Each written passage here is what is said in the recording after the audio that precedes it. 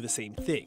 SHIELD is relatively small compared to competitors like General Atomics and Anduril, who were selected by the US Air Force in 2024 to develop a fleet of drones meant to fly alongside manned fighter jets, beating out major players like Boeing and Lockheed Martin, who had hoped to secure the development funding. I think it's a new challenge because the concept of crewed-uncrewed systems is great in theory, but we're yet to see how this is practically actually implemented and how, most importantly, it is showing in the battlefield.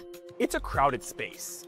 How do you guys set yourself apart? There are definitely a lot of drones, and where we have focus is leveraging that AI capabilities to ensure that we deliver great mission outcomes for our customers. And in the AI context, it's being able to operate in contested environments, meaning no GPS. You have to use software and intelligence to be able to deliver targets and have insights about what you're focused on.